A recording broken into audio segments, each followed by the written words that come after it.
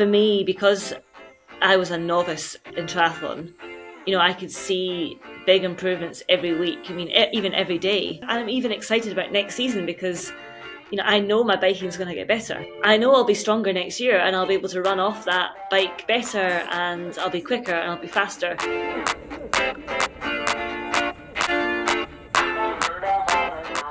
I just needed to do something different, and I kind of in my head gave myself 2 years to sort of see where I was at, and if it was any glimmer of hope. I knew it was probably going to take something like 4 or 5 years to properly be successful. You know, good things don't happen overnight, and I'd never ridden a bike before, so I knew that it was going to take time.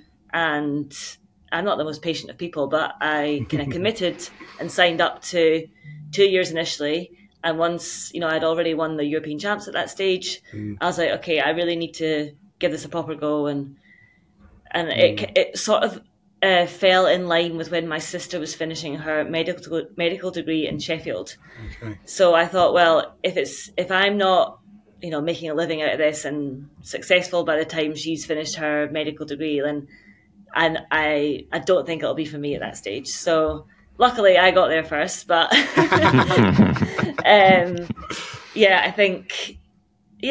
think it's been a different journey to most people.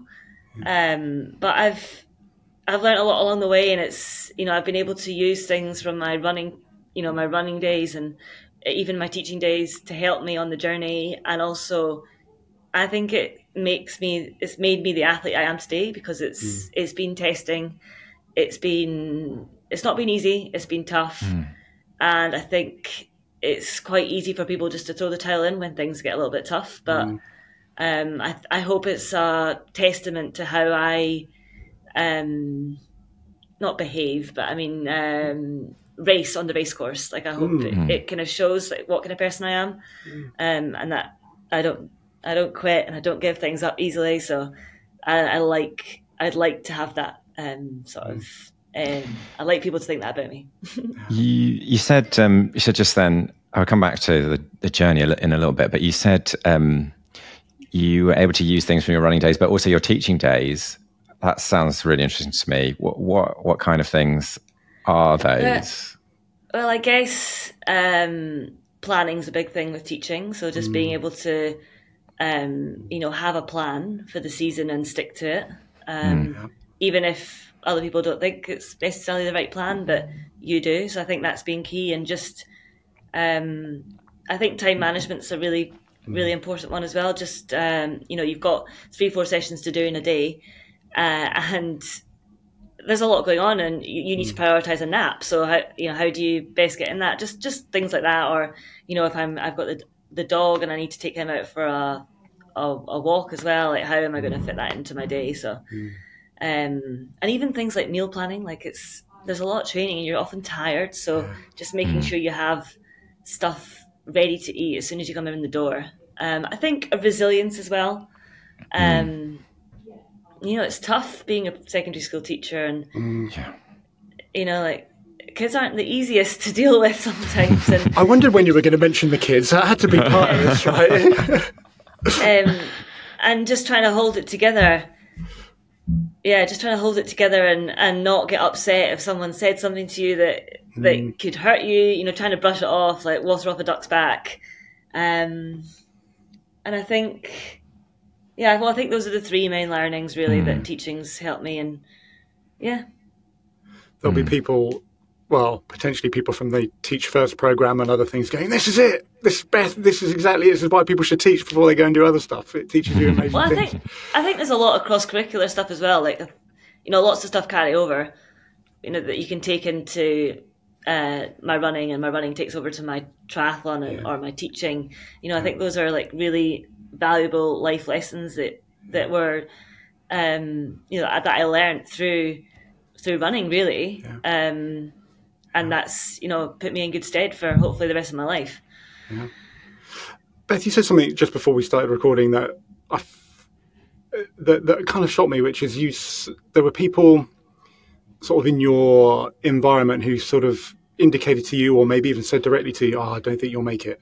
like this is either too tough or this might be hard, or you pick those sort of messages up from the environment. Did people kind of say to you like you're crazy, this isn't going to work, and if they did, what on earth do you do with that sort of stuff? I know. I think, well, first of all, I think they were like a core group of people that, that encouraged me to come to Leeds, and, they've backed me from day one. So I think they're also really important, and their opinions and their belief in me has kept me going. And, some of these people are my coaches, some are my training partners who are now very, very close friends. So I think, they trying not to take away from the negative, but I always tend to cling to the negative. So there were a lot of positive people, mainly in my corner, who I'm still working with today and are a great team of people. But I think those negative voices used to creep in just from, people who I wasn't that close with, or who felt like their opinion was important to me, But I think the key thing is to try, even if you can't fully believe in yourself, is to try and back yourself. And I always find getting a piece of paper and a pen and just writing down the kind of pros and cons and seeing it there out in a bit of paper actually helps me. And just always, one thing I'm actually really good at is maybe not initially believing in myself, but then going in my head and talking myself back into why it's the right thing to do. So I'm quite good at that, even though I have these negative thoughts that creep in. I'm quite good at sort of talking myself out of those negative thoughts. And it's weird, like I've worked on it a lot with my psychologist, Stacey. So it's something that's been a work in progress for years, but I think I actually am quite good at then talking myself back into being positive. What was it like what were the biggest challenges to making that switch from the track to triathlon? I think one thing was I didn't have an income. I didn't have any sponsors at the time. I'd obviously just left a job at teaching. So I think the constant worry of having no money, that was quite stressful. Just because, getting to races was difficult and equipment was difficult. Triathlon's not it's an expensive sport. It is. Get some so kit. having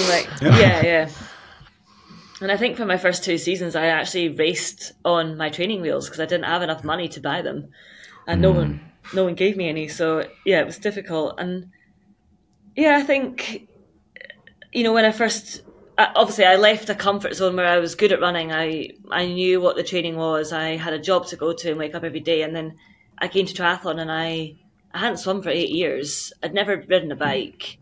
And then every time I went to run, I was so tired from doing the swimming and the biking that my running kind of suffered because I couldn't run the same times as I was running on the track because I was really tired.